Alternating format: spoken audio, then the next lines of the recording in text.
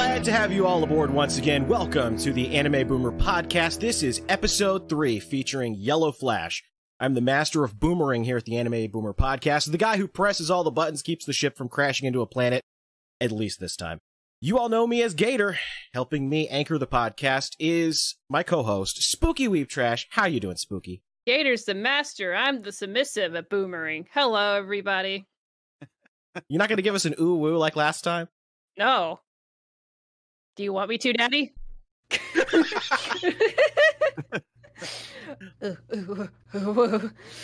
Oh, no. All right. So we have with us today Yellow Flash. Most of you guys are probably here from his channel, actually. That's usually how it goes. We're still building the podcast, bringing on people that like to talk about anime, know a lot about anime, and Flash is one of the guys that was involved from the Vic Mignogna stuff from the very beginning. How are you doing, Flash? Good to be here. It was good to talk to you.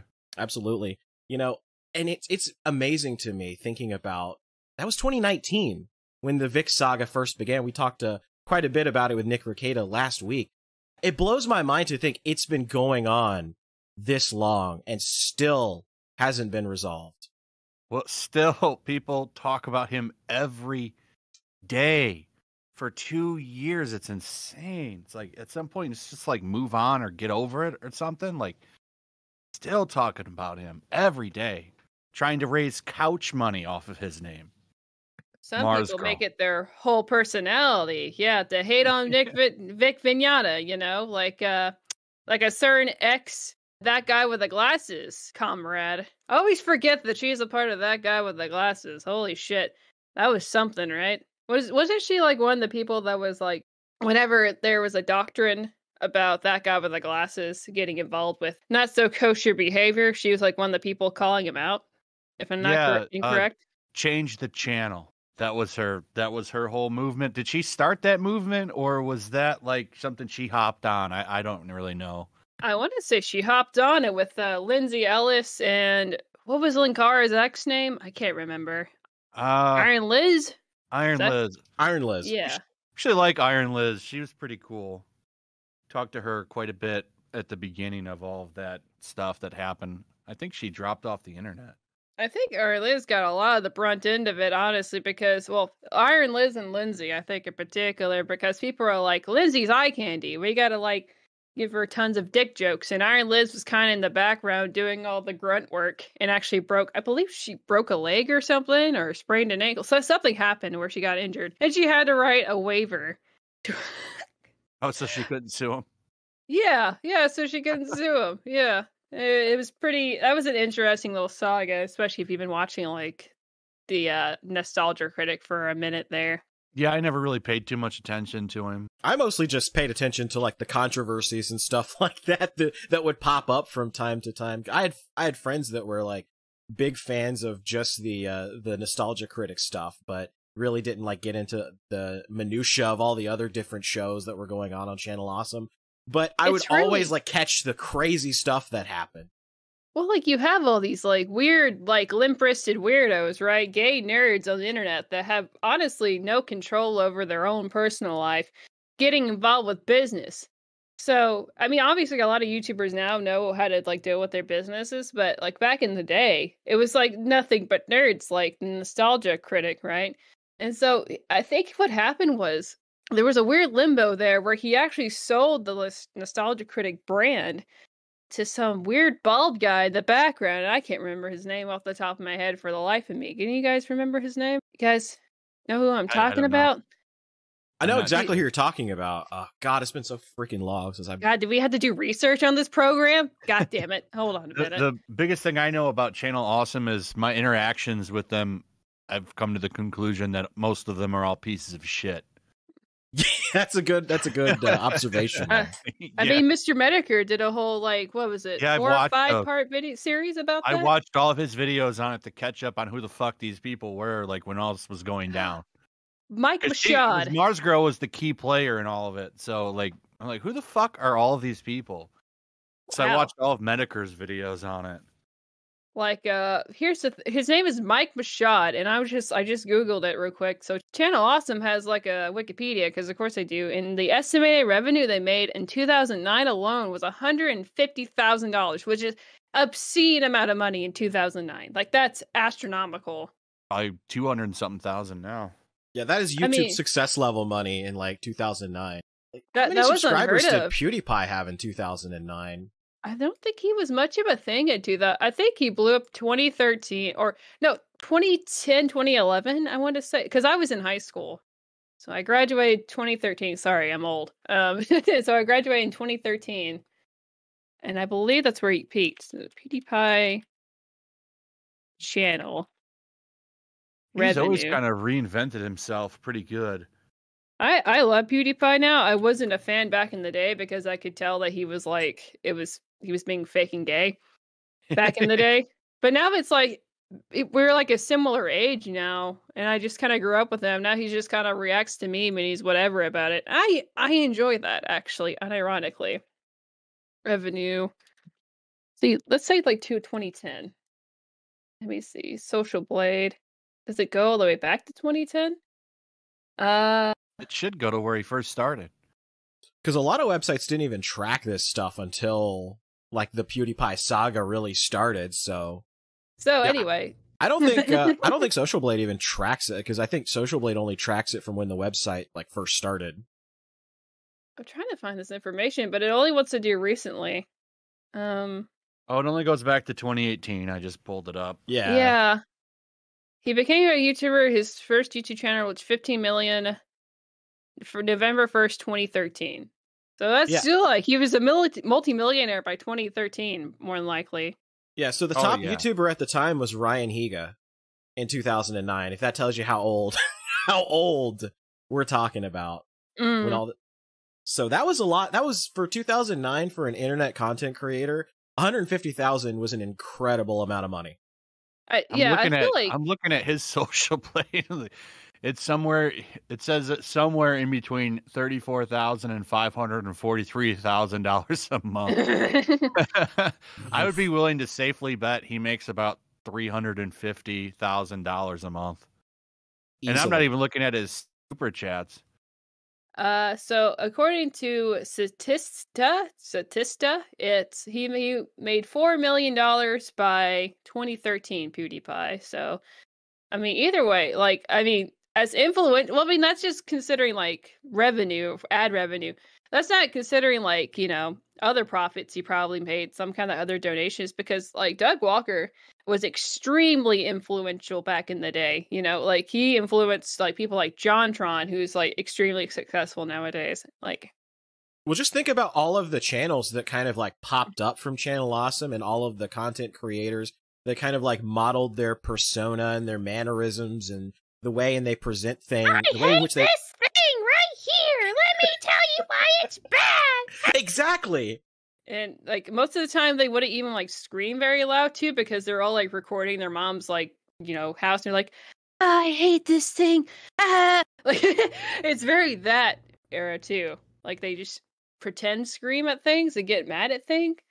And it's, I don't know, like internet humor back in the day was very edgy because it was very much anti-establishment.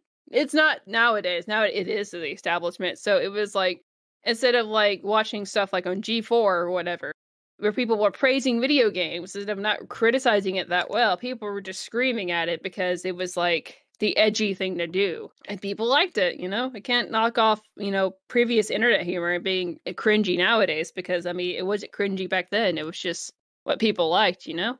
And things change. Now people just say, internet celebrity, they're stupid, and let me tell you why they're stupid in a 10-minute long video. Stupid, stupid, stupid. Anyway, hello, Flash. How are you? Good. So let's get back. I guess let's get back to MarzGurl now that we've kind of like set the table for Channel Awesome. Can you show things on the screen for when you upload this? Yes, I got that can. picture. I'll put it in the text channel over on General. Yeah, go ahead and do that. Here's this this picture that I captured, because somebody was calling Nick Recato a liar, making fun of her because she's crowdfunding a $250 couch. Get a job. Yeah, get a job. So I went to her Twitch, and just the first thing, it's right there at the top. We need a couch. Yeah, look at that. Here it is right here. Is she crying? She looks like it. Yeah, look, there it is right there. We need a couch. $10, 4%, 26 days to go. $250. I get like crowdfunding for like, maybe like supplies you need for like your channel, your Twitch, right? I get that. But a couch? Really? Yeah, that does seem a little weird there. Furniture right now is hard to get. I don't know if either of you had to furniture shop, because I just moved into a new place, so I needed some furniture, and I had a tough time just finding a chair. Like, it's because there's so much shit that you wouldn't even think about that's like on shortage right now. If you have a pool, good luck getting chlorine tablets is a good example. Like, everything is like these little odds and ends. So like, what kind of couch is she going to get for $250 right now? It's going to be probably like some shit that would like be on the corner. You drive Craigslist couch. I mean, even like what shit's going up in price? Like, what is going up? Like wood alone, right? Wood alone is 3 times the price as it used to be. So like you could pay like $100 for like a little 2x4. Like, it's not. I'm not even like kidding. Like, you're like paying an astronomical amount of money because the pandemic, like, of course, it's shut everything down. Yeah, but lumber. The shipment costs to get stuff shipped overseas, because there's still places that are shut down and like they have to make up for the cost of lost revenue, is a pinch of a penny if I've ever seen it. And then, of course, gas prices are becoming astronomically high, so lumber's up too. I saw Quartering's been posting pictures of that house he's building, and I'm thinking like, God, that the cost of that house right now, because lumber is like high right now. I mean, Quartering, like, did you know that Quartering's a millionaire? He'll tell you all about it. He's got to be to build a house in 2021. God, I've heard housing. I haven't looked for houses yet recently, but I've heard housing market. Everything's expensive. I just went through it, but I sold a house, so like I was able to kind of make things work a little bit better. Yeah. If you're just jumping into a house right now, oof. Yeah, because if you have a house already, the price of that and the land and the house and everything goes up commensurate with the price of housing in general. So it kind of like not quite evens out. I got a lot of equity out of it that I was able to roll into the new place. Good. So it kind of like balanced itself out, if you get what I'm saying. Also, computer parts are super high, especially with crypto. Like, of course, crypto went down, crashed, but it's going to come back up eventually. Like, the cost of like buying graphics cards is still. Yeah, I'd love to build a new computer, but I'm just not doing it right now. Can take it out of your taxes though. Yeah, it's just they're way overpriced. I'll just play. I'm kind of happy, to be honest. I'm kind of happy with the Xbox Series X right now on my TV, because I have a really nice TV, and that thing's kind of on par with the computer I have right now. So yeah, like this couch situation, like that's not gonna help your YouTube channel. Like you're just e-begging at this point for. That's all she does. Well, remember, she's still suing me. Oh yeah, I completely forgot about that. That's still open, I guess. That lawsuit or that GoFundMe for her. Can you can you really explain what was going on, or are you like on the hush hush? Can you give us a TLDR? Oh no, she hasn't officially sued me. Remember she put out that big thing to dox me. Said that I lived in Grand Rapids, Michigan, and all this stuff because I used 616 as my location tag. Oh yeah, I remember that. Which is fucking spoiler alert. That's Marvel's comic book universe. But she thought that was like my real address or something, and she made a GoFundMe so she could get legal representation, and she raised $4,418. Well, I mean, that's something, but that's not going to cover legal fees, now is it? It's no. They're a little bit more expensive than that. The funny thing about it is, right after she got this money, she was traveling to cons. She got computer parts. Oh, she pulled a Zoe Quinn where she was like, "I'm going to do this thing with all this money," and then she just doesn't. Now, Here, I'll put it GoFundMe in is the set up. general tab. Yeah, GoFundMe is set up so that, like, regardless, as long as she meets the goal, she gets the money. I think Indiegogo's the one where it's a little more in depth, right? Or I'm mixing the two up. I haven't. She didn't use an Indiegogo. She had GoFundMe. Indiegogo, I haven't one up yet. I will next month when I put my comic out. Awesome! I'd love to hype that. Yeah, for sure.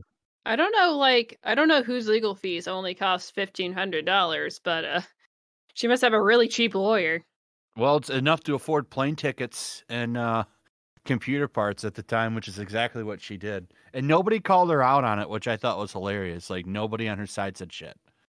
That just shows you how much they really think about accountability. Well, you just look at all the people that just kind of, like, grabbed on to, like, the Vic stuff the moment that it happened. And you see, like, the same sorts of patterns. People just trying to get themselves over, to use a wrestling parlance there. Just trying to promote themselves, trying to get money for themselves. And it's just the worst kinds of people. Or even like this, let me read this descriptor here. Hello, everyone. My name is Kaylin Saucedo. I don't know how to... Sacido? Whatever. I'm not sure. I just always call her MarzGurl. I have been creating online content for more than a decade and have been a large supporter of fan community culture for as long as I can remember. I will keep this as straightforward as possible to prevent any form of misunderstanding. This campaign is specifically for the basic base amount that is necessary for me to retain the legal services necessary for me to begin the process of a defamation suit.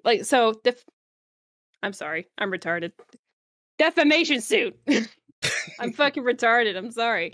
Only thing I do is watch Japanese anime with subtitles. Defamation is against my service. Okay. So I don't think any lawsuit that's for defamation, I don't think the base pay would be $1,500. I don't think that would cover $1,500 was the goal. Yeah. This would have been a huge mistake for her if this had ever gone through, because I would have crowdfunded legal fees too, and then I would have sued her for sure for putting me through a hard time. And if you think about at the time with, like, you know how hot all the Vic stuff was, I'm pretty sure that I would have, like, just crippled her easily. Yeah. This sounds like exactly this. I was just reading Zoe Quinn's book recently for reasons, because I'm working on a project, but this sounds exactly like the same stupid shit Zoe would say in her book of, like, she's like, I'm getting harassed all the time, so give me money. She's like a discount Zoe Quinn. That's actually a good that's a good comparison. Yeah, who's fatter though, Zoe or her? Who's what? Who's fatter? I want to know. Oh, MarzGurl. MarzGurl by a long shot. Oh, really? She's ballooned up. You go look at her Twitch. Yeah. Ugh. She's not taking care of herself at all. Like, she's like, I don't go out of the house anymore. Yeah, but you stream every day. Getting closer and closer to Catwoman status. What does that mean with the guy who used to play as George from the Jungle, where he's just, like, crying, and he's got, like, the cut off hair and, like, the big bulgy, like, crying eyes. You know what I'm talking about? Oh, Brendan Fraser. Brendan Fraser, like yeah. He's just, like, crying. God, he looks bad now. I just Googled his name. He looks terrible, too. Good Lord. Yeah. He never recovered from that. Didn't he go through, like, a really bad divorce, though? Probably, I think so. He was kind of at the top of his game in Hollywood, and then he fell off. Now he's voicing, what's the name of is it Robot Man from Doom Patrol?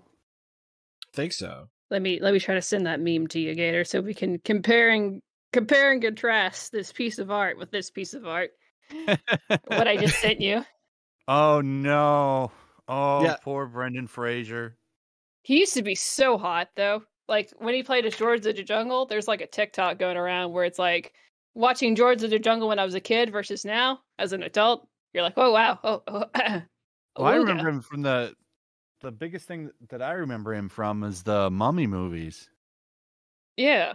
That first one was a really good movie. I don't know how well it holds up today. I'm sure that CGI isn't that great.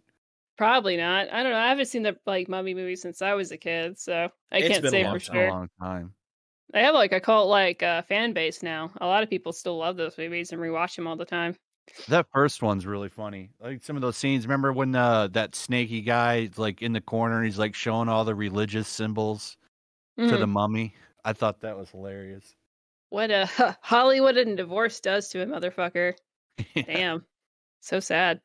It's kind of like what Robin Williams kind of did with himself the last few years of his life. Because people said that he was not to put a downer on this super high what's it called, high energy podcast but what Robin Williams did was people said that he was an alcoholic at the end of his life, Russ, and he probably was, but it was highly suspected that it wasn't just alcoholism. It was the fact that he went through several divorces with different women, and because he was a multimillionaire, but he's not like a money tree. Yeah. That all these women tried taking all of his money one by one, and he had to pay out the divorces of I think 3 or 4 different marriages, and it just kind of he basically had no money, so he had to work until if he had just followed the Nicolas Cage model, he would have pulled through it. What does Nicolas Cage do? Not marry anyone? No, it says yes to everything now. Literally every movie. It's we have it's totally not Five Nights at Freddy's, and you're going to play a janitor. I'm in. Oh, I watched that movie. It's terrible. I thought it was going to be good, too. And just because it looked like fun, but it was pretty god-awful. Did you see it? I haven't. No. I completely forgot that it existed until this exact moment. I can't even remember the name of it. But it wasn't a good movie. I thought it looked kind of interesting. Now he's chasing a pig, and they're making it look like this is going to be some Oscar movie. Have you seen that? I haven't. Oh, Willy's Wonderland. Where's my pig? He's chasing MarzGurl is what he's doing. Yeah, his child's a weeb too. I don't know if you guys know that. Nicolas Cage? He'll have several photos of himself hanging out with cosplayers because his child really likes anime. So those are very common things you can find on the internet. Most kids are weebs now because that's the dominant form of entertainment, to be honest. I mean, it's taken over everything. You guys want to talk about that? About how manga is totally teabagging Western comics nowadays? Yeah, I think that's an interesting topic. It's just dominated everything. And there's so many reasons for it. You can find everything, like anything you want. There's probably some kind of manga for it. Yeah, it's really diverse because a lot of Western comics, and we've talked about this quite a few times, they're just I mean, superheroes are nice and all, but they don't really go beyond superheroes and kind of social justice-y. I know a lot of people think that that's cringe nowadays, but for lack of a better term, social justice-y leftism that's being pushed in comics. Because it's you either have to have a superhero that sells out to normies, or it sells out to really depressed fat women like MarzGurl. Those are the only two demographics they appeal to nowadays. Yeah, perfect example. I am not Starfire. Yeah, we know. It's would you rather spend money on this book, the I Am Not Starfire, or would you rather pick up Uzaki-chan Wants to Hang Out? The choice is obvious. Oh, fuck, the Uzaki saga. That was so fun. Everyone's mad about her tits. I thought that shit was hilarious. Imagine being mad at tits. Can't relate. Holy shit. They don't like them. They don't like them. Well, now take that back. They like the smaller ones. Women with big breasts don't exist. Well, it's weird to me that these forward tumblerinas, right? And they'll pride themselves on they make their whole personality, their sexuality or whatever, their gender. And they'll be I'm a agendered lesbian, right? But they get really offended by tits. It's very perplexing to me. I don't understand it. I can't explain why people that are supposedly attracted to women hate women. Or there's that one Smash player that I actually got into an argument with one of my buddies called Dimitri Monroe.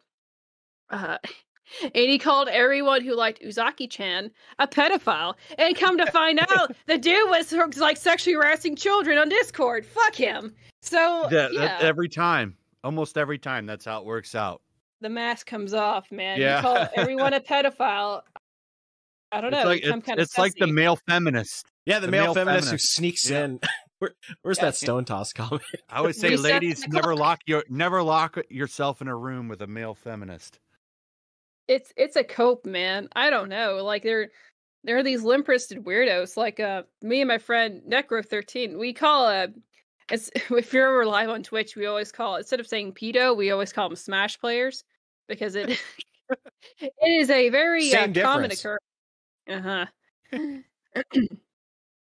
Oh god, and Nickelodeon's releasing that new game that's like Smash Brothers Light. Oh god, I didn't even put the 2 and 2 together. Look, John K, Dan Schneider, come on, we gotta get those two on. We gotta get them two on this. You know, Dan Schneider was the one that actually convinced Nickelodeon to change the icon from like, was it a little splat icon to feet? You know what? I'm not surprised. I'm not surprised at all. I can't prove it's true, but I've heard it from several people that was the case. You know what he was doing with that. Dan the man Schneider. He loves them feet. Where my bitch is at. Going back to like the manga thing, I mean, in Japan, I don't think you could, like, Demon Slayer's the big thing this year. Like, I can't even find, because I was gonna go pick up the manga and read it, and I can't find the first volume anywhere. Yeah, and I guess like people are saying it might not be back in stock till fucking October. Which, what the fuck is going on with that? It's so popular amongst like younger people because like on TikTok, that's all I see is just Demon Slayer, and I really, really liked Demon Slayer. I don't really like shonen because I haven't seen the movie yet, so don't. I'm waiting for the fucking Blu-ray to come out. When is that coming out? I won't spoil anything, but it's just like I don't care for a lot of shonen, honestly. Just because I find it kind of boring and predictable. Some people really fuck with it. I don't personally, but I love shonen. I do too.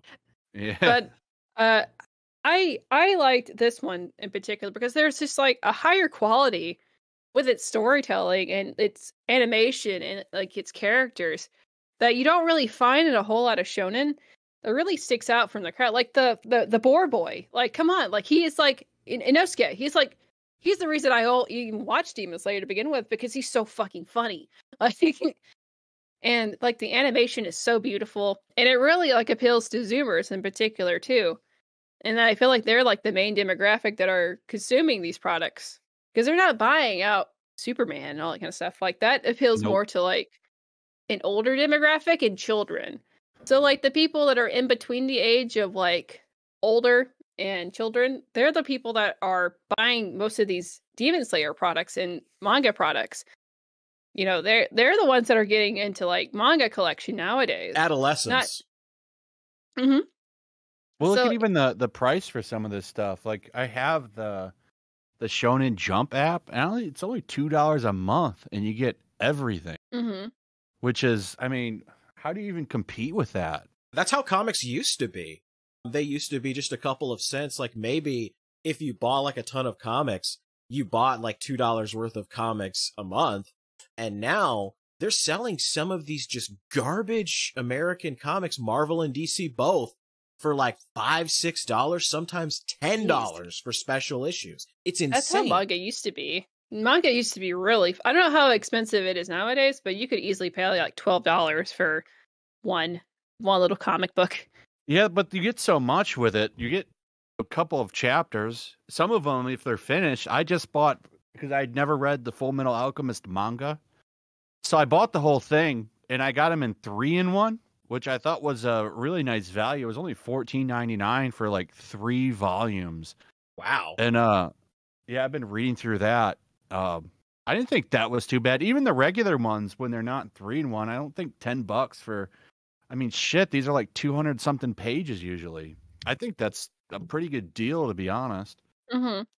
As opposed to like what, like aren't most comics $3.99 for like 20 something pages? Yeah, for 20 pages, yeah. And you can't even just read that one. You've got to read like, 13 other fucking books to keep up with it. It's expensive. Not to mention the volumes of other series that you have to follow because everything is a crossover event now.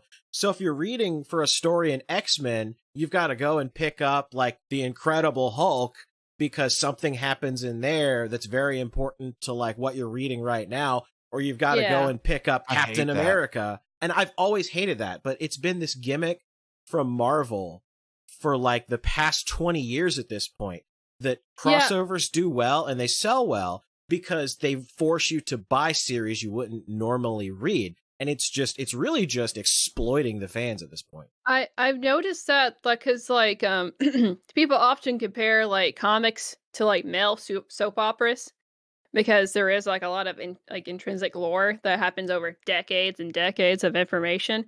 With manga, it's less about, you know, who slept with who and who, like an evil ex coming back, or we have to defeat this guy because it's really this the guy in disguise or whatever.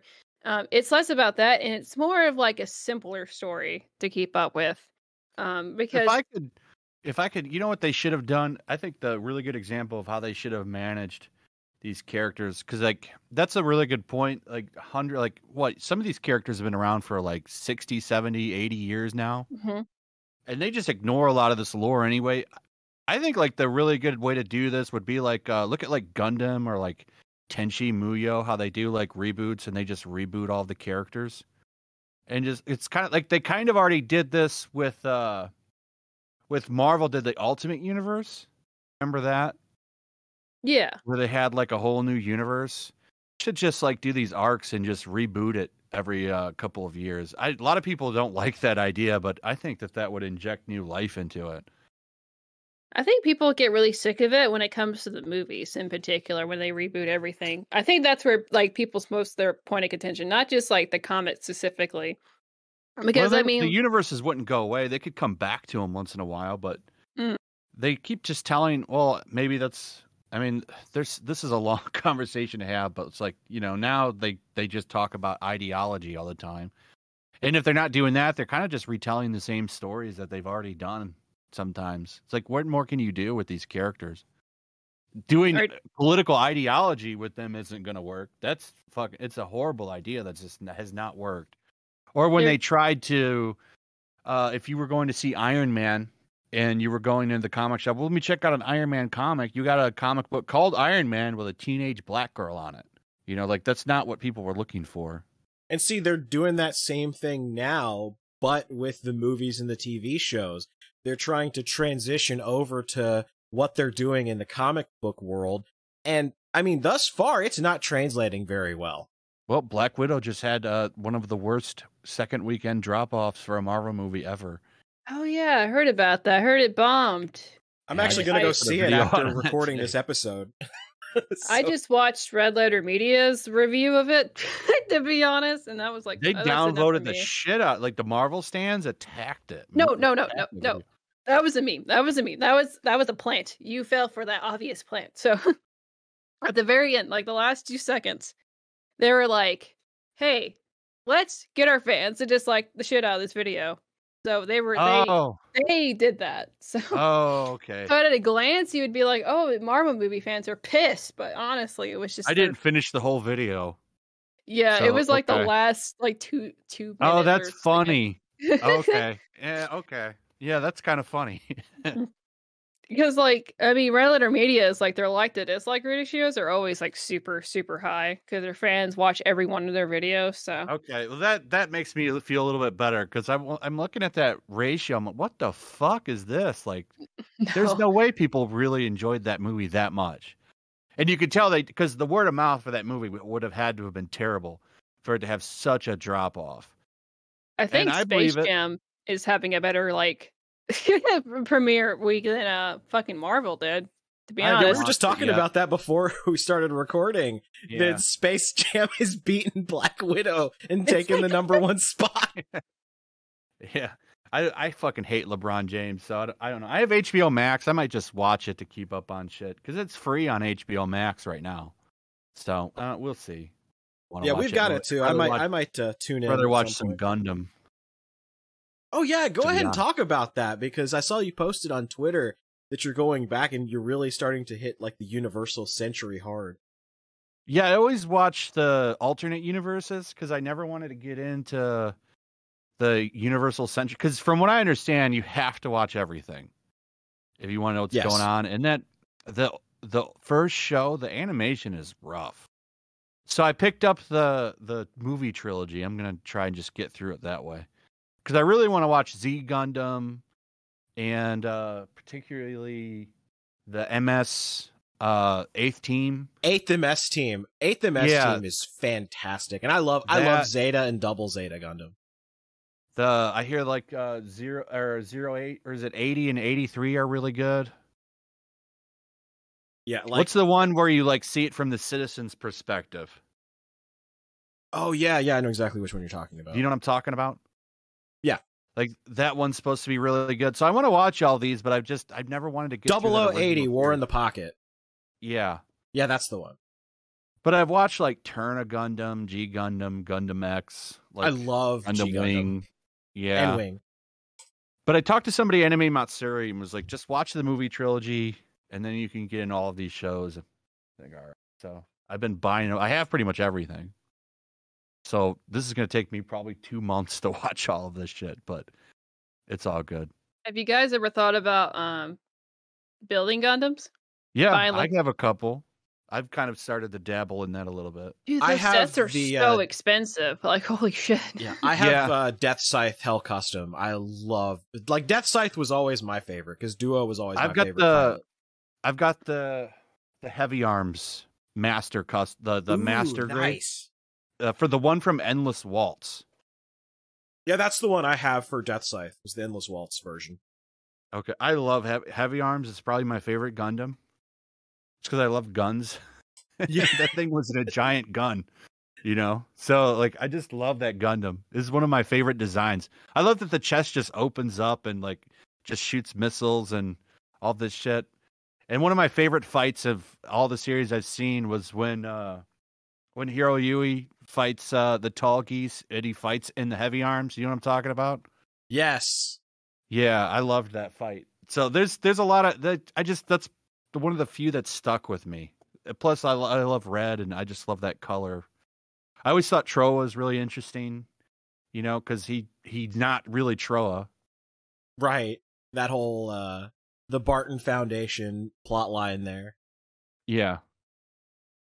So that's really what made Endless Waltz great, was really like going into his backstory and kind of starting to reveal a little bit more about him that you really didn't get in the main series. Yeah. Yeah, love that stuff. Gundam Wing's probably one of my favorite series. Gundam Wing is really what got me into Gundam. Yeah, I was aware of it, but I didn't really like go into it until I saw Wing on Cartoon Network, and I was like, "Oh man, this is awesome! I love this." Do you remember at night they would play it uncut? Do you remember that? Yeah, that was awesome. It was the Toonami, the Midnight Run or whatever. Yep. Oh, that was good. I said, you guys should go to Japan and go to that like life-size Gundam that's in, I forget, I think it's in Tokyo, but it's huge. Have you guys seen that? Yeah, I've seen it. It looks amazing. I've got a picture. I've got a funny picture that I had to save immediately as a reaction image, and let me see if I can go find it. But it's the here, I found it. It's the giant Gundam, and they were doing like a little hydraulics test. And they had the Gundam flip everyone off. It was absolutely great. Here's the image up on the screen. It's pretty based. Based Japan. Who paid for that? I don't even know. Some rich businessman that loves Gundam built it. I would do that if I had multi-billions of dollars. I would do commission stupid shit like that. Absolutely. Yeah, I love Japan. I'd love to go to Japan, but I'm kind of at the point. I don't think, with the way things are, they'll ever let me travel there. We can hope. One day. Well, aren't they like the Olympics supposed to be still a thing? I don't know. I don't keep up with sports. I don't know. The only thing I've kept up with is the fact that the American basketball team is getting embarrassed, and the female weightlifting competition. I'm waiting for our new champion to rise. Does it have a penis? Yes, I believe so. Yeah. Oh, fuck. And rising up in more than one way. Yeah. I'm really waiting for the trans men to hit WNBA, make that a little bit more interesting. We get some of the more failed NBA players to transition over to the WNBA, and then they can be stars. That would be really funny. The only thing I've kept up with sports is like apparently one like a black chick who's a runner. I don't even know what the fuck running is. Like the one where They smoked weed. Yeah, she smoked weed and then she got kicked out and people were I don't freaked think out. they should have kicked her out, but yeah. I don't think so either. I think that was I understand rules are rules, but fuck, didn't she, from what I understand, she only smoked like one time and it was just in that month. I don't know. It There's doesn't not really even that much. It decreases your performance. Actually, I don't know, like why it wouldn't make any difference. There's some pain relieving elements. I've worked out high before, and you definitely can do a little bit more. Maybe that was just my experience, because I mean, it is a pain reliever, and I think that there's some like joint. If you have like joint issues, I think it really. I'm not too much into what it actually has for benefits like that. I do know that it's a pain reliever for a lot of people. Yeah, no, I thought that was stupid. The stupidest thing though was like when people tried making a black woman race issue. I was like, "What? That's stupid." Like it's not about race; it's that she broke the rules regardless. But it's a stupid rule, especially because weed is getting legalized. Like it's going to get legalized pretty much all across the United States by the time we get old. Like it just is inevitably. Like I don't know, it's fucking stupid. Yeah, it's legal. Well, at the state level, it's legal where I'm at. It's nice. I like going to these stores and buying candy and I give like the vape pens, which is all I like to use anymore. I had not to be like Weed Lamau show, but I did try some California gummies, and those shit that is something that is intense. Like, cause shooty weed over here in the South is terrible. It's terrible, but the THC they put inside of gummies, California, holy shit! I felt like I was in fucking space. They last a long time too. I ate half a candy bar, and I almost don't like how long it lasts. It's like 4 or 5 hours. It's kind of uncomfortable. I'd rather if I'm gonna smoke, I'd rather just do it like relaxing when I have nothing else better to do that night. Anyway. Yeah, and Japan's very strict. Just to add one quick point to the end of this, Japan is actually very, very strict as far as like travel rules regarding testing positive for weed or having it. There's a lot of like wrestlers that are banned from Japan. Over there. Yeah, there's a lot of wrestlers that are banned from going to Japan because they either like possessed it or were like caught with it in their system as they were trying to come into or leave the country. So yeah. So I think that probably ties into it a little bit as well with the Olympics thing. I see the people saying rules are rules, and it's like, I hear you, but it's like, I don't know. It's not like she was high while she was doing shit. Yeah. Since we're talking about giant robots, I wanted to talk a little bit about Super Robot Wars 30 coming to the West on Steam. It looks pretty good if you guys are into like the turn-based strategy stuff. I know that's not some people's cup of tea, but I like that stuff. I never got into them. We were saying before the stream started, I would like a robot fighting game with all of the different popular mechs. That would be pretty awesome. Why can't they do that if they make this game? Well, they had Koei Tecmo and released that Gundam Dynasty Warriors game. And I loved that game. That was so awesome. I wish that we could have like a Super Robot Wars game that was in that sort of style.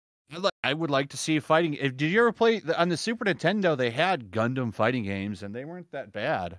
Yeah, I had the Gundam Wing one. Yeah. Yeah, I played. I don't know if I played because the one I played had different suits in it from different genres, but it had Wing Zero in it.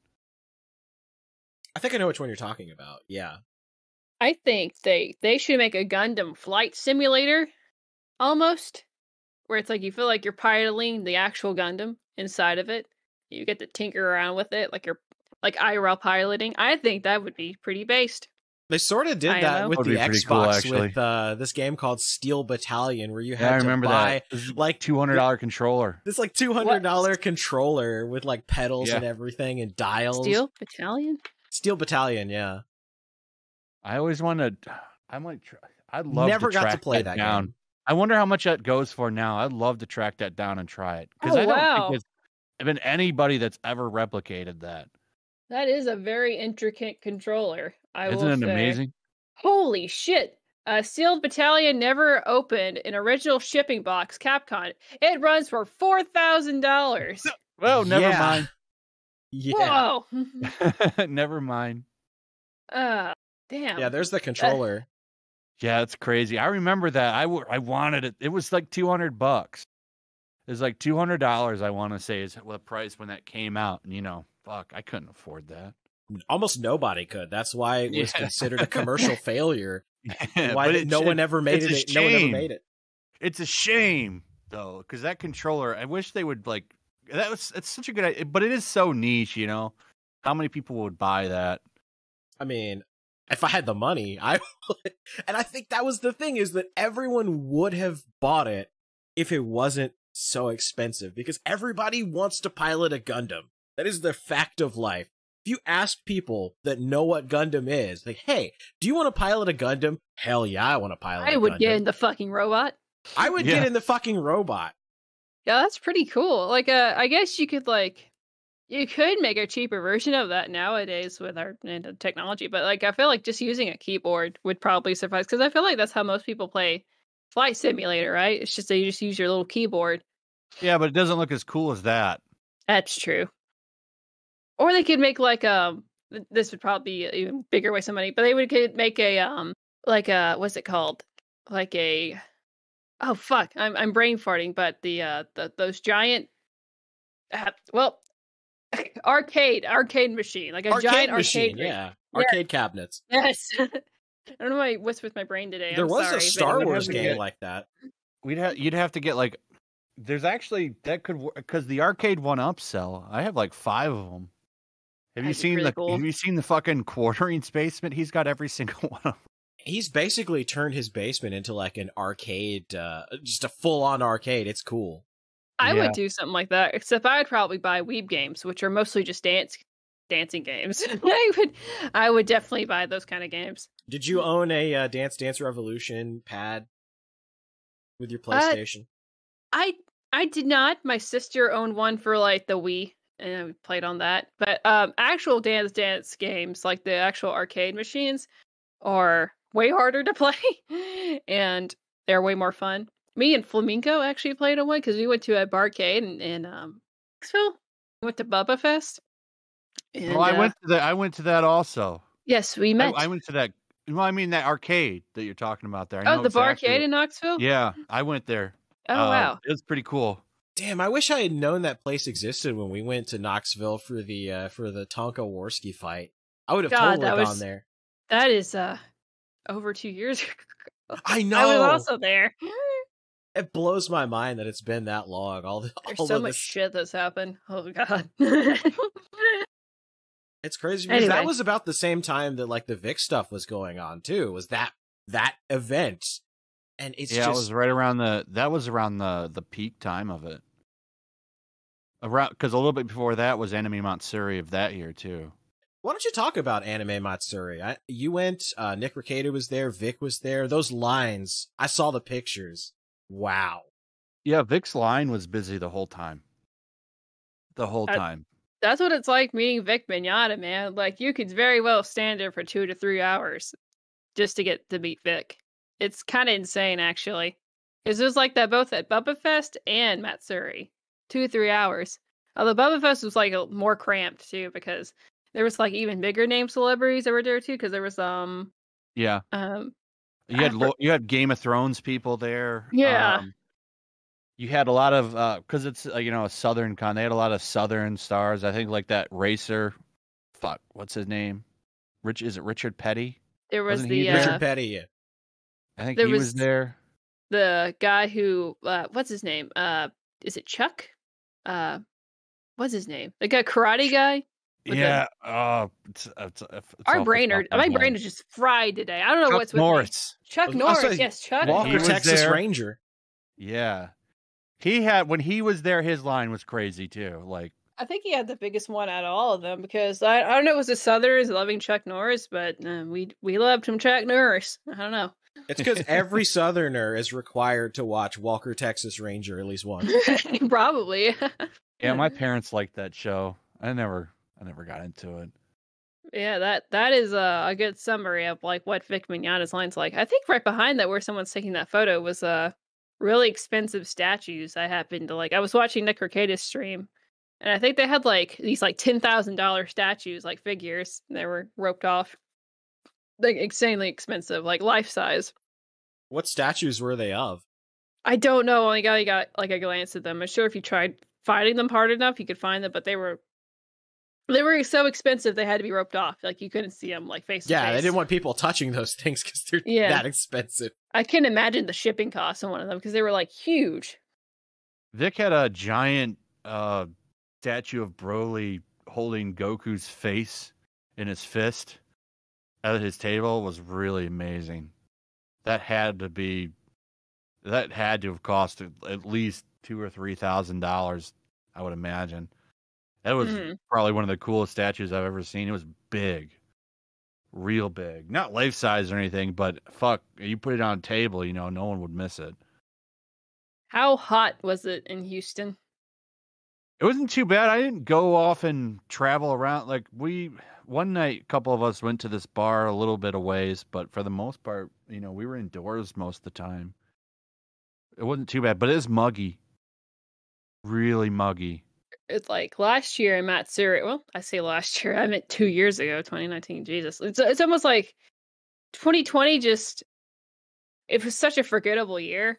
So much shit happened at the same time, but like nothing happened. So my timeline's a little bit fucked up. So 2019 Matsuri, it rained. But oh my god, when it rains in Houston, it pours. Like it was flooding by the time we got there. Like it was about 20 minutes between our Airbnb and like the actual place where it took like the Matsuri's at. So we drove there and it was just like 6 inches of rain popped out of nowhere. I'm not even exaggerating. Like it was insane.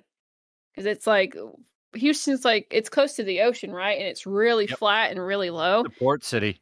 I didn't even know that until I think Nick showed us, and he was showing us like because it's right there, you know. I didn't even know that until we talked about it. Because when you think Texas, you don't think port city or you know, like right by the ocean. But you kind of forget how close Houston is to the ocean, how big of a city it actually is. Because Houston's huge. It's the size of Rhode Island. Like it's huge. But I stayed close to the con because fuck, city crime is way up, and I didn't feel like, you know, getting into some kind of altercation with somebody. Didn't feel like chancing it. Yeah, so I stayed close to where everybody was. Yeah. When we went to that one bar, we went with a nice little group though, and there's a couple of us that are, you know, like pretty tall and pretty big, so I didn't really think anyone was gonna fuck with us. It wouldn't have been the wisest decision, you know. Were people like threatening you guys before? Like they're like, we're gonna kick your ass in Matsuri. No, I had no worries about that. I was thinking more of when we walked. The one time we ventured out to a bar, like, you know, we had to walk a little ways to get there. That the only time I was thinking about it then was because of crime in cities, because you know everyone's defunding their cops and cops are quitting, so crime's up in Houston just like any other city. I see. You don't want to get mugged and all that. I see. See, here's the difference between Anime Matsuri and Otakon. Otakon has canceled their maid cafes, but apparently Anime Matsuri, it still happened. Wait, why'd they cancel it? Because of, you know, the pandemic or whatever. Yeah, they had a rave on Saturday night. I didn't go to it, but I guess there was a big crowd for it. Yeah, there's some pictures. There's some pictures of it on their Instagram. But they had you know, panels all day, every day, and it was just like going to a normal con. It was nice. Felt like, you know, actual life again.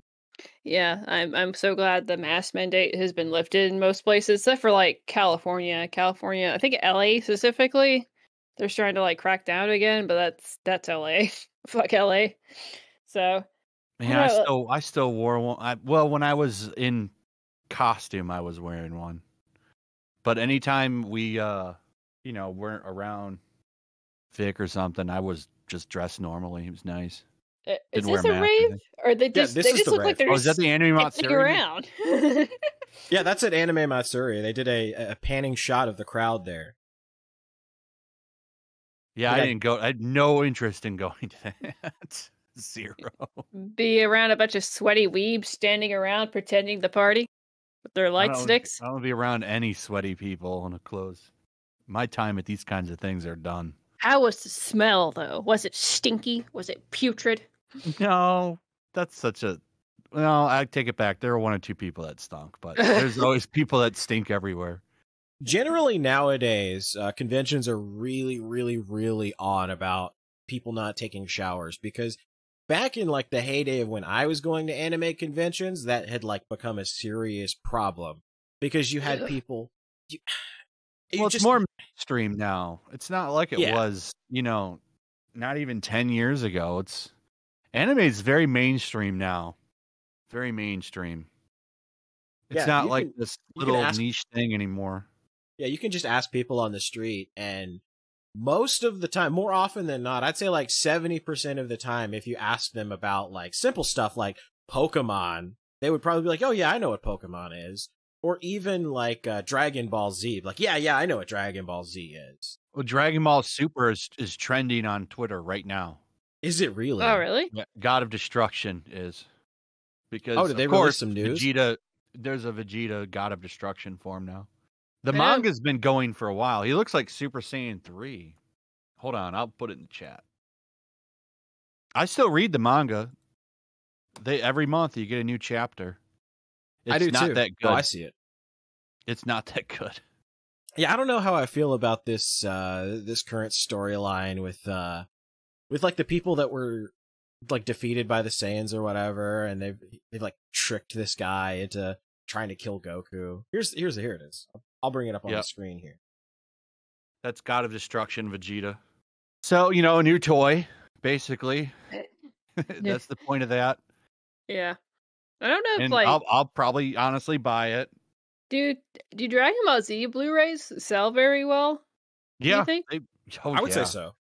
They look at how much, all you got to do is to look how much they reissue it. They milk the fuck out of that series. I mean, right now they have 4x3 steel books for sale that have been coming out. Hmm.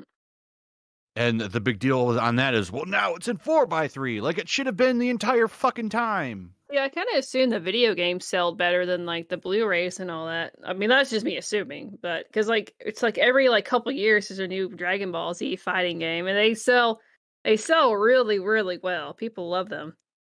Yeah, this series, they're gonna come out with a 4K version and all this stuff. I'm done. I have the whole series. I'm not buying it again. I'm not doing it, man. I mean, you can't make me buy it all over. You can't make me spend $200 on a Blu-ray set again. Fuck that. Well, you know how Funimation does. Money. Yeah. They always do this too, every single time. And now that they're owned by Sony, you pull in Aniplex and all these other Sony owned properties and everything. And I think that's a really good segue point into one of the things I want to talk about next, which is Sony has really gone all in on censoring anime games, and it's just anime games for some reason. Like, Last of Us 2, you can have, how do I say this without immediately demonetizing? You can have a sex scene. Yes, there you go. Yeah. You can have a depiction of nudity in Last of Us 2, but you can't show Minato Namikaze's arm being ripped off in a video game. And it's insane. You can't show Atelier Ryza's thighs, but you can show like almost full nudity in a Sony. Even at that's that point you brought up about the arm. They had I think it was the last Naruto Shippuden fighting game. The fourth Hokage, he loses his arms. Did you watch Naruto Shippuden? Did you read it or anything? You know what I'm talking about? I watched. So you remember he loses his manga. arms? Mm-hmm. Remember he loses his arms in the game. They didn't take his arms away, and it was, from what I remember, I'm not 100% sure on it. So you'd have to follow it up if you wanted to. But I believe Sony told them they didn't want that kind of imagery. They didn't want him losing his arms. But it was CyberConnect 2's CEO Hiroshi Matsuyama actually confirmed that Sony was the one that told them not to do that. And they had a similar controversy with Dragon Ball Z Kakarot. And this is happening to like I mentioned Atelier Ryza, but it's becoming more and more common. Yeah, I empathize. Yeah, with all of these anime games that like they're going back in and they're censoring. And, you know, we're seeing that a lot now with Funimation too. Like beforehand, you know, no one wanted to watch the dubs because, you know, especially for the second tier anime, like usually with like their main stuff, it's usually fine. But like their second and third tier stuff, like the waifu anime or like the really fan servicey or the isekai and stuff like that they do, they tend to throw a bunch of like stupid, pointless localizations in the dub, references to feminism and harassment and stuff like that. Gamergate. Yeah. That was weird. In fucking prison school. Yeah, that was so stupid. But they did that in the dubs, and so you just said, well, I'm just not going to watch the dubs. I'm just going to watch the subtitles. And now, as we saw with Nagatoro, they're slowly but surely starting to localize the subs more and more, too. And not like the cool localization back in the day, like with Gunsmith Cats, where they actually made it better by localizing it. They're just throwing in like really stupid references to feminism and empowerment and harassment and male gaze and all of this stuff into the subtitles too, to try to make the dubs and the subs match. And it's just, it's cringy. The big controversy over Nagatoro was they changed "you're acting suspicious, you're acting weird" to "you're acting sus" for the Amogus meme. When are we gonna have a Nagatoro Among Us mod? Come on. Where you dress up as a little tan astronaut creature with like, I don't know, pigtails or something. You get to bully it. Instead of like killing, you just bully the shit out of everyone. Unironically, that would probably sell really well. I mean, weebs would love it, man. People are like, weebs love, like, I want a mommy GF that bullies and steps on me. Do you guys hear about that in the Matsuri, about a girl, like, stepping on people? Yes. She had a sign up say, "I'll step on you for free." Was she attractive? Nah. Yeah, was she weeb attractive?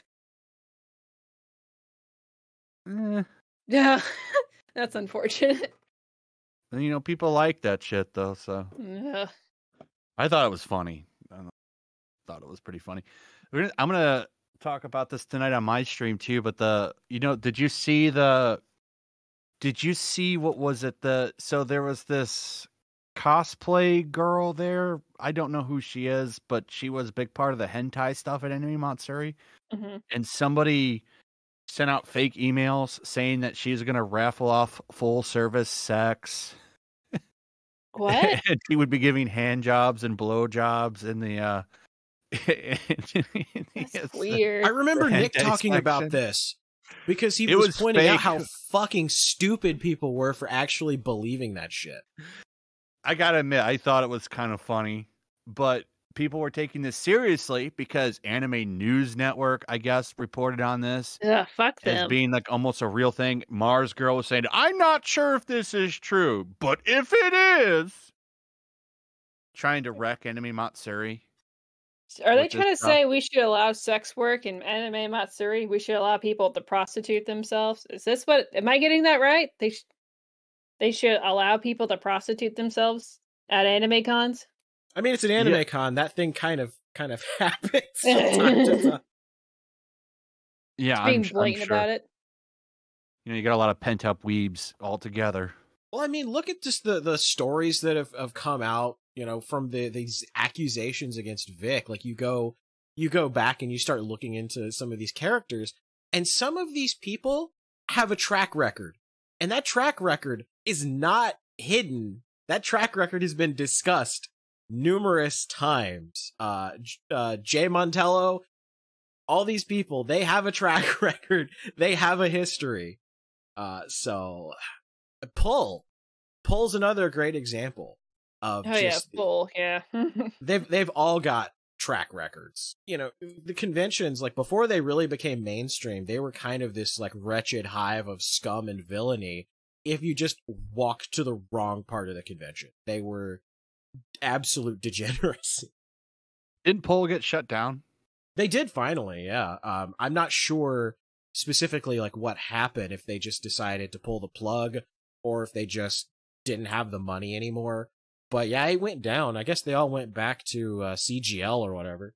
I figured they all went to lockout because so I used to browse CGL kind of often back in high school because I'd mostly read it because what they would do, so they really monitored the crap out of it and they made it not as fun as it used to be. So CGL used to be more of a gossip forum because it used to be ran by fat Lolitas, and fat Lolitas are subhumans. So these subhumans would just do nothing but talk shit about other J fashion cosplay people around the scene. And they would always have like cosplay horror stories that involved rape. And if they ever involved rape, I just assumed that they were lying most of the time. So some of them are true, but most of them are just like, they're lying, right? So, but that's what it used to be. And then in like a lot of people, because they started moderating the crap out of it, like I said, they moved to pull in locale so they could talk shit about people. Speaking of rape, hot. Isn't it funny? What did you think of that statistic that the creator of Redo of Healer put out? That's like all women that love that show. It's I think it's mostly. I think what it was like mostly women. Mostly women, yeah. That's watch it and like it. And he was like, "Well, all women love rape, don't you?" I love that he's my mutual. Like, I don't really get super excited when people follow me, but I lost it. I was so happy when he followed me. Reduce author. I'd love to get him on our show because we reviewed every episode.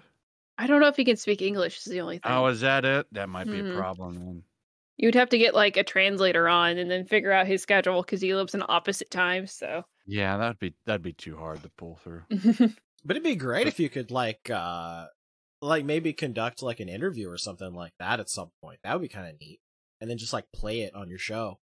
I was really did you see that? Like, it seems like all of the Twitter weirdos and stuff, they just decided universally we're just not going to talk about this show. Because when they were talking about it, when they were talking about it, they boosted it to like the #1 selling anime. Yeah, I find it weird that Mother's Basement. I don't know if you know who that Gaylord is, Flash. Yeah, I've heard of him. He's a fucking weirdo. So like Mother's Basement made a whole video basically saying how Goblin Slayer was actually erotic with its rape scene and how it made him horny, and that was bad. I'm not even kidding. I'm not even kidding. He went to grand detail about why the rape scene in Goblin Slayer was made specifically to get off to.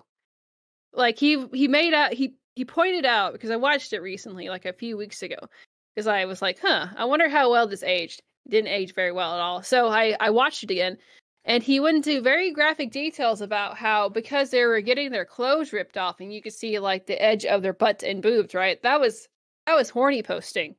Instead of just obviously that's going to happen when you get raped, right? So, yeah, that was a really piss poor decision on his part. And then this anime, the whole point of it is it's rape. It's rape the anime. Like it's. I mean, let's be honest. It's fetish. Every episode, they find a reason to put some sex or rape in it. Like, because there's one episode that I didn't think was going to have any. I don't remember which one it is. It's when they get to that town where the humans and the monsters live together. Yeah. And there's like, oh, we're not going to have any sex in this episode. But like right at the end, they find a way. They always insert it into every episode somehow, some way. It's fetish fuel at the end. I mean, it's schlocky fetish fuel at the end, but I like it because it's so shocking and it's like it's funny. It's a funny anime if you just like realize what you're watching and you just kind of kick back and you're like, okay, this is so ridiculous. I can't not laugh at this. And that's the whole point, is that it's supposed to be over the top ridiculous, and the author doesn't try to hide it or anything. No, he comes off as so charming. I liked him in that Joey interview he did with the Anime Man. He came off as great, but like it's weird because Joey was shitting on Redo of a Healer before. He thought it was fucking stupid, but then all of a sudden, when he got an advertisement from High Dive to do that interview, he wasn't shitting on it as much. Big think, Anime Man, fake piece of shit. Did he kill his family? I think I've recently learned this. Wait, who? Oh, no, that's Mr. Anime. That's a completely different person, if that's what you're thinking of. Okay. No, the anime man, his name is Joey, and he's Australian, and he lives in Japan. He's half Japanese, and he'll bring it up. He had to move there so he could actually watch the stuff then, huh? Well, no, he... Because in Australia, I think Australia's banned like 90% of all anime. Yeah. He might have. I don't know. Well, either way, but Mr. Anime is the one that was a serial killer. Okay. So I feel like Joey has come to that realization and has really regretted his name, the Anime Man, because it's very similar to Mr. Anime. Yeah, but I didn't hear about this until like a couple days ago. It's like, whoa, that's not cool. No, it's not cool to be a serial killer. I would agree. Oh yeah, like I would have expected it to be Quinton before. So there's a shock there. Oh, Quinton Reviews, man. I don't know. Do you know about Quinton Reviews, Flash? No, I don't think I've ever. I try to avoid the community as much as possible. That's fair. To be honest. Yeah. Because most of them, from my experience, are a bunch of just, we don't agree on, I'm sure, many an issue. Well, like, I'm sure. Speaking of Lindsay Ellis, like we did before, he essentially, he made his claim to fame by talking about Garfield, which is fine. I like Garfield, but then like something all of a sudden just changed in him whenever Trump got elected.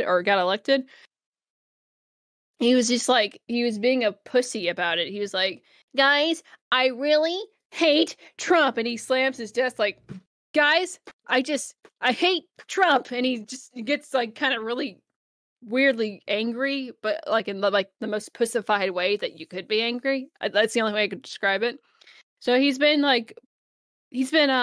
clout chasing political people like Contra and all those people ever since. But he really liked Lindsay a lot, and he got in her DMs, and she exposed him for him and Movie Bob for not getting the picture of I don't want to talk to you. Leave me alone. Because they would constantly egg her on, be like, hey, Lindsay, we should collab, we should do this. Oh, you're at this con? Please hang out with me. Hey, Lindsay. And she's like, no, this is creepy. So, yes, there's a lot of guys that I don't think that understand. Like, they just don't get it. Or it's like, I think you can kind of just get the hint. Most people, maybe it's autism or something. Because isn't that the whole thing? They just don't get it. Yeah. Don't get social cues and stuff. Probably it's like, autism. Yeah. Maybe that's what it is. Maybe they're autistic. There's a high chance that a lot of YouTubers are autistic. I mean, come to find out. Oh, did you find the DMs? Yeah, I found the DMs where he just like would constantly message her over and over and over again. And what was so funny about this? July 12th, September 8th, September 10th. Like, okay, you didn't get a response anywhere in those times. Maybe just, go away now. That's so sad. If I'm in town, if you're ever free, if not, I totally understand. Hey, sorry, never mind. Like about it, like a few minutes later. That's so fucking sad. And this a day later. That's a day later. Sorry. Yeah, this just looks pathetic. That probably wasn't helping his chances already. Guess how they figured out? Because she didn't reveal it was Quinton.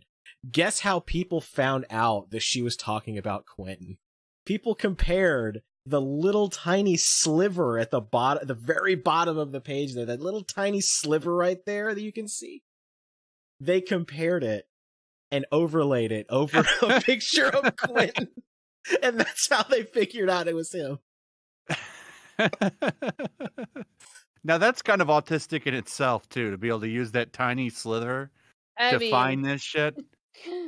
Yeah, but but it's autism breeds more autism, man.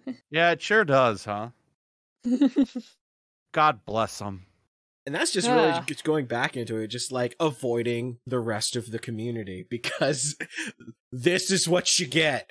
This is these people, the people that, orbited around Channel Awesome and that guy with the glasses, Lindsay Ellis, MarzGurl. Like, this is who they are. This is the kinds of people that they are. Yeah, no, for real. These like Breadtuber types. Like, it's weird. There's like a pipeline between like you get like the channel also, like, first of all, you get Angry Nerd, right? Angry Nerd. And then you have Channel Awesome. And the people they bred was either they had the Jontrons or the weird Breadtubers. Like MarzGurl and Lindsay Ellis and Quinton. Those kind of weirdos. Most of them turned out to be Breadtubers. Like they really just manifested pussified leftism on their YouTube channel. And I mean, they're all financially successful people, except for MarzGurl. Because like, Right. Because like Lindsay's a multimillionaire. I mean, I'm sure Quinton is on his way to being like a millionaire at one point. Like, and you have people like Well, he Fausch is a was. millionaire. Like, it's like all these people are multimillionaires. And I recently found out that hbomberguy was a multimillionaire too. I didn't know anything about him, but I watched his video last night and I was like, this is like the most boring shit I think I've ever seen on YouTube, and somehow people love this dude. I don't think. Well, they love him because he was one of the first people that like really had like hardcore trolls remorse and like tried to renounce like all of the bad things that he did when he was a mean and evil troll on the Metokur Him forums. and Jim used to actually fuck with each other back in the day. Like it goes on way the back. Metokur forums. Yeah. Is weird. In fact, I don't that's one of the reasons why he calls himself Mister Metokur, was because he doesn't want hbomberguy and Haberman to ever forget that the Metokur forums existed. You don't watch any Breadtubers. You shouldn't. You don't. You don't want brain rot. Seems like they just grift off people's names pretty much. That's the kind of the gist I got off of it. I don't understand the point because, like, I mean, it's such a crazy time right now politically. Like, people are so like people are very like kind of dug in right now on their opinions. You know, I just don't see that none of them have ever actually damaged anybody. And like their favorite punching bag, they always go after the quartering, and they don't get any. Nothing has stopped his momentum. You know. Mm-hmm. No, All you get are his detractors. You get his detractors. That's it. And honestly, Breadtubers and quartering detractors. I will say, quartering fans and Breadtubers really love arguing with each other, like nonstop on Twitter. Yeah. Yeah. And what's so funny about it is the fact that like you have guys like H3H3, Ethan Klein, going after quartering. Like, what extra viewers are you gonna get from like starting a feud with the quartering? If anything, you just bring you're more not gonna people get to any watch of his, him. Yeah, you're not going to get anybody to go over there that, you know, oh, I'm going to change my mind now. Like, people are so politically divided right now. There's just, there's just nothing that's going to happen from that. I think with Ethan Klein, because I think with his new audience that he has made, because I blame Trisha Paytas with a lot of his, like, because Ethan was already going down this kind of line, but like Trisha Paytas really put the nail on the head with the kind of type A personality fan audience, like the T channel audience that he collected, like the people who like to be like, that's problematic. And so now he has to like moral fig. I don't want to say the actual word moral fig for all these people to make it seem like he's better than people like the quartering. Because I'm sure he's like, there's nothing financially to gain from it. It's just like, it's just a way to make himself feel better because he is actually a really like terrible fucking person that uses people in his clout chasing and doesn't care about anyone other than maybe himself, maybe his family, but that's about it. And you know, to notice that kind of sociopathic pattern behavior if you've just been watching him for a while. So this is just his way of like trying to come off as morally superior. And you can see the difference in the content that they produce. Like if you whenever you watch anything that Ethan Klein produces, you can really tell that he kind of doesn't want to be there. He kind of doesn't really enjoy what he's doing. Like, there's been episodes where he, like, really loves it, but usually it's because he's, like, fucking with Trisha Paytas and getting her to, like, freak out, and he enjoys that. But in general... What do you think the point of someone like him, if he doesn't enjoy it, continuing is? Because the dude's a millionaire. Like, if I was a millionaire and I'm just not into it, like, why wouldn't you just quit? You know, what else do you need? Like, how much more money do you need? Like, he could live in a mansion and drink margaritas and Mai Tais outside by his pool for the rest of his life. I think these people enjoy like the power aspect of it too, because like Ethan Klein has so much power behind the scenes that I'm sure we don't even know like the gist of it, because he's highly connected with Susan Wojcicki. Hello, Susan, if you're listening to this. And he complained about Leafy is here, Leafy And Leafy then- was banned. gone. Then he got banned. And they're like, oh, because he made fun of Pokimane.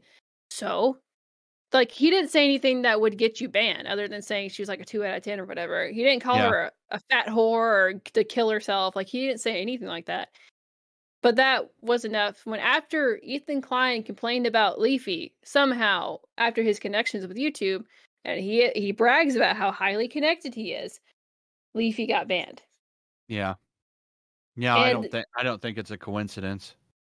And Well, I remember think when the him only- and Keemstar were beefing? Keemstar basically got told he's no longer allowed to make content about Ethan Klein anymore. And this was after he released like Ethan Klein released like 3 separate videos about Keemstar. And Keemstar was the one that was told, no, you're not allowed to respond to this anymore.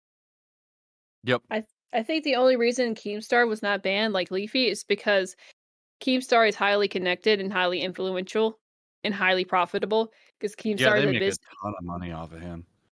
Keemstar is a businessman first and foremost before a YouTuber. You can tell by his like lazy content, but he is well versed within the YouTube sphere, and that's the only reason they gave Keemstar a slap on the wrist.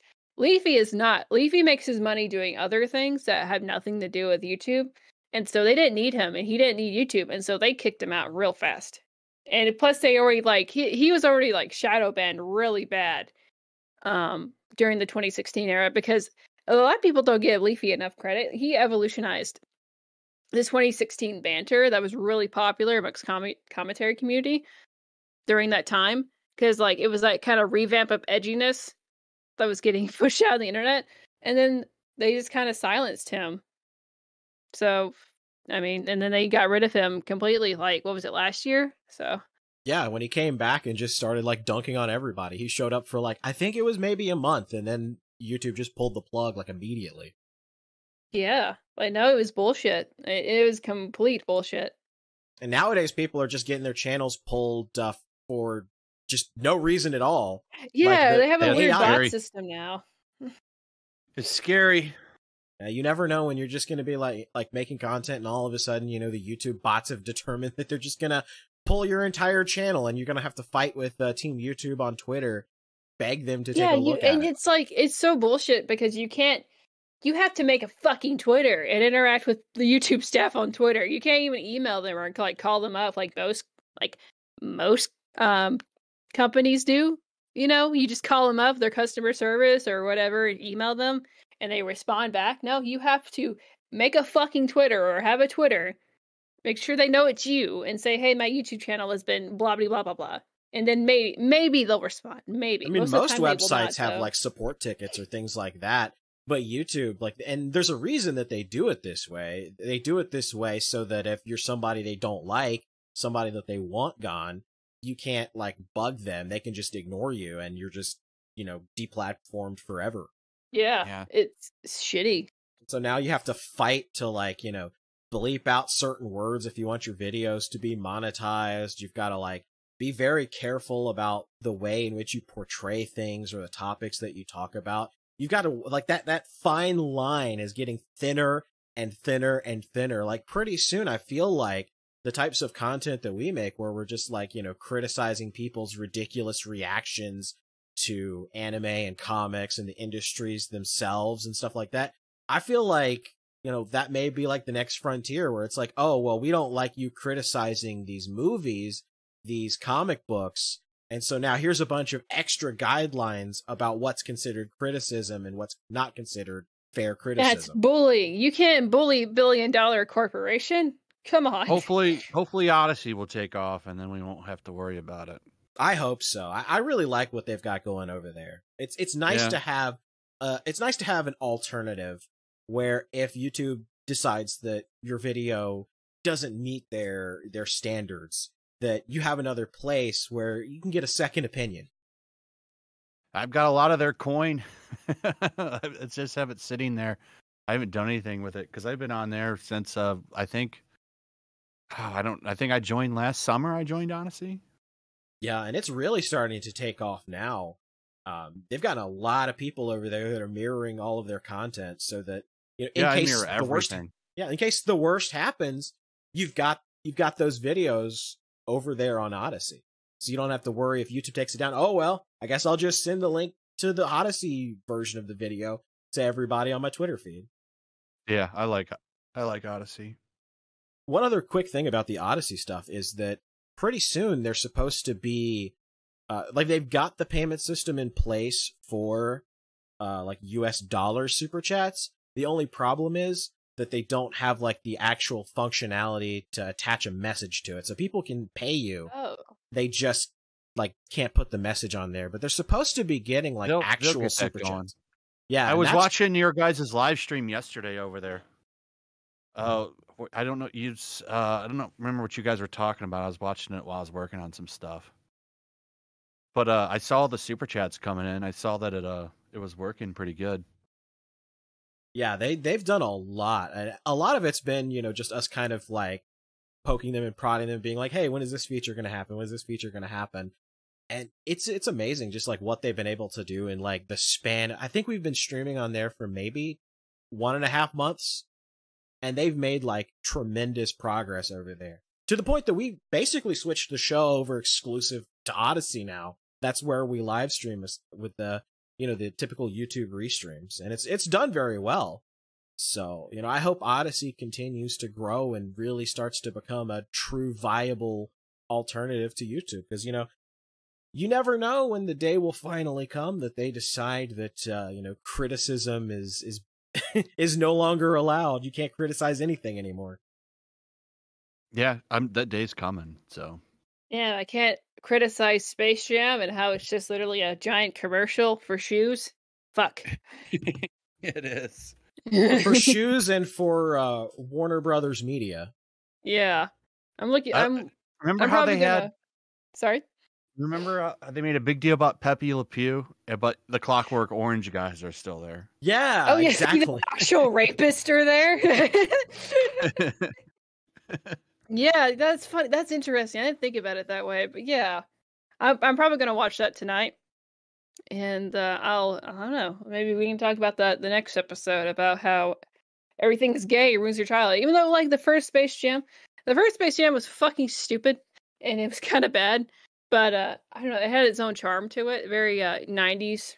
Well, charm. Michael Jordan was very loved, still loved. You know, Mhm. and he had all these characters in it. It was one of the few movies that even have done that. Because what was before that? Who Framed Roger Rabbit? And That's one of my favorite movies ever. That's a fantastic movie. it's a great movie, and you'll never see a movie like that ever again because Disney loaned out their characters, which was crazy. Still crazy to this day to think about. Well, I think that was before they hit their. I think that was the 80s when they were kind of bleeding out, and that's before they hit their renaissance.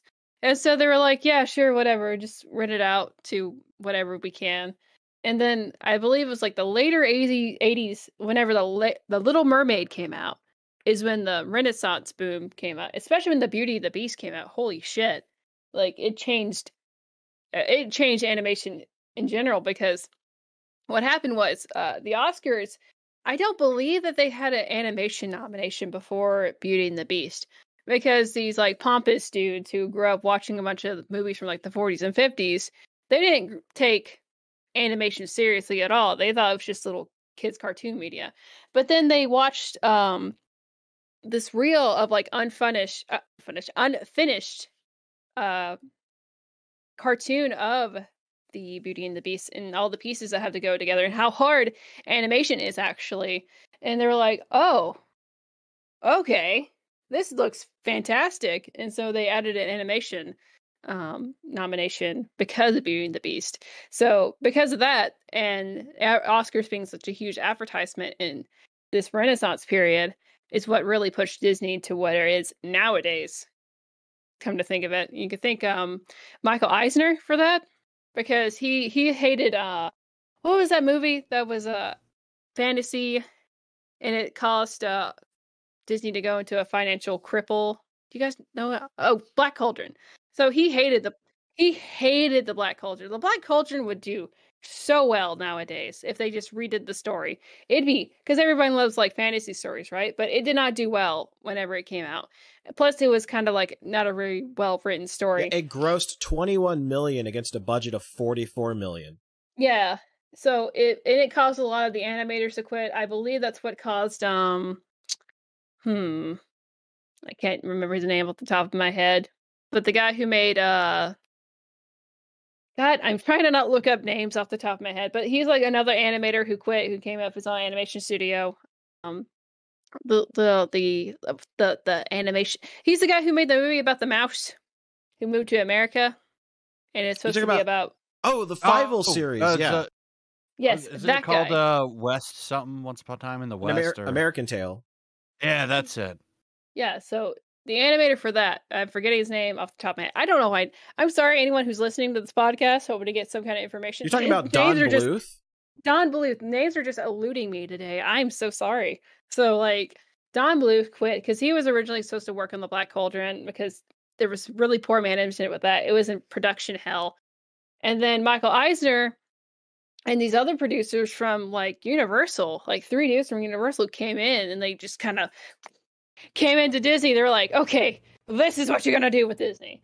And them pushing Little Mermaid, which also, you know, created the whole musical scene with Disney, because they had some musical, you know, animated movies, but they made it into this whole musical phenomenon, and they made it to where little girls and merchandise could be sold from this product, and that's how they viewed it. They viewed it less of like a piece of art and more of a product, and that's what pushed Disney to where its philosophy is nowadays. Yeah, they had 3 critical successes back to back to back that were all very similar in the way they portrayed the story, and that was Little Mermaid, Beauty and the Beast, and then they really hit it hard with Aladdin. Yeah.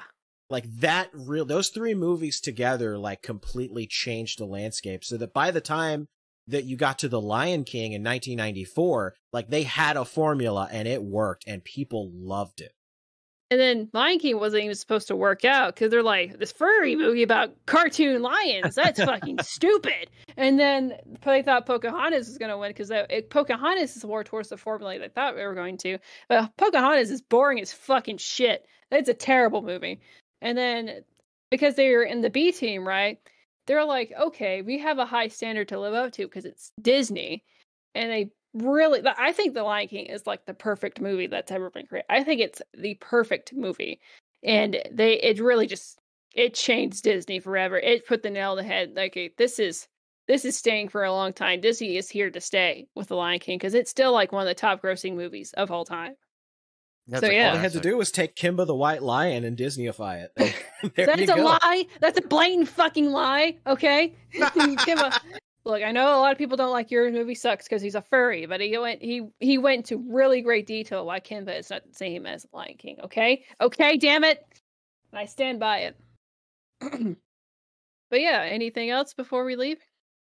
I think we've hit pretty much every single topic that I want to talk about today. I want to thank Yellow Flash for coming on the show today. I know most of the people that are watching this video are fans of his show, and so he doesn't really need to advertise. They already know where to find him, but you know, maybe someday this podcast actually takes off and people are going through like the first couple episodes. Oh, this podcast, wow. I want to see how bad they sucked when they first started out. People find Gator's hard drive in the ancient ruins and civilization, some aliens, and they want to figure out who the hell Flash was because of this hard drive.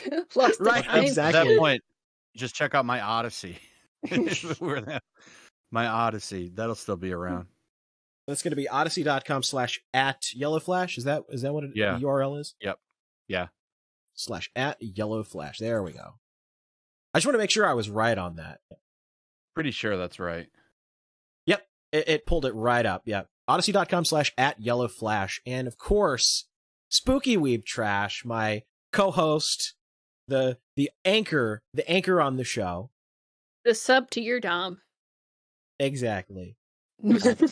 Normally on the show we usually have like a third co-host, but we tried this week to kind of rotate people around because we like to keep that third co-host spot rolling. We had Cody the past 2 weeks in a row.